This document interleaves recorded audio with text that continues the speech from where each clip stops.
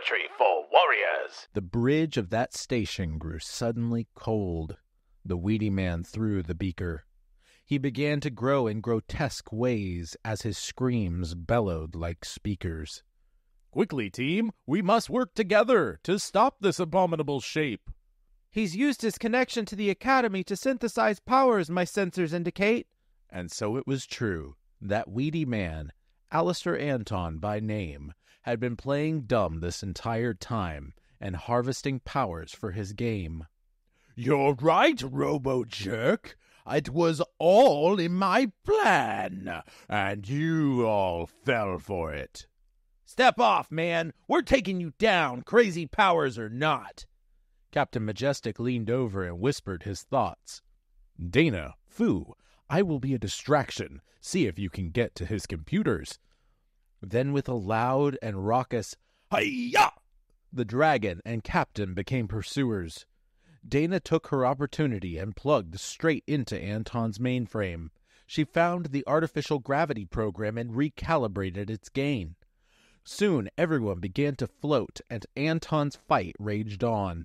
He compensated for the loss of gravity with powers of his own.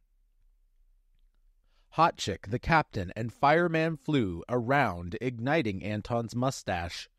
The dragon jumped away from the fight and changed his tactic in a flash. He took from his gi an old tea set and sat down to brew a treat. He poured hot water from his thermos and let a tea bomb steep. When the bomb was finished, he tore a piece of his clothes and dipped it into the knockout liquid and threw it to their captain bold. "Captain, catch!"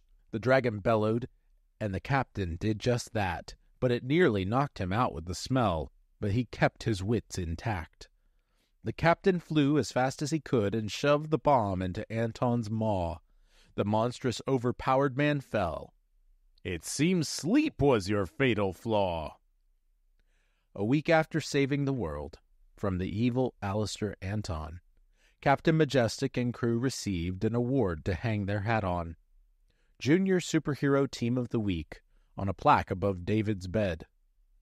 "You know, we shouldn't be considered junior," was what Dana had said. "I know what you're saying is right, but in time they'll respect our craft." And the whole team celebrated their victory with hugs and cheers and laughs.